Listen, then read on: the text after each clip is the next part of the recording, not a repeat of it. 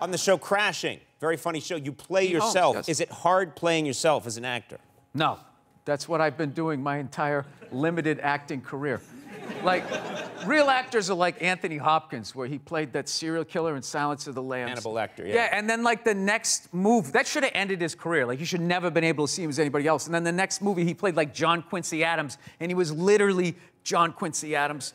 My buddy saw this thing one time, John Travolta was talking about, like, just the walks. He's like, Vinnie Barbarino walked this way, Vincent Vega walked this way, like, you know, whatever. The guy from Get Shorty walks this way. And I just remember hearing that going like, dude, all my characters walk like me.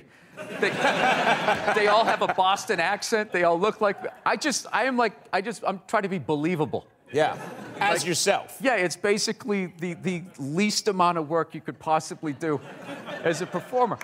That's what I do. That's very good, and it's working for you. What do you... Yeah, I think so, you know. Yeah. I don't know, you know.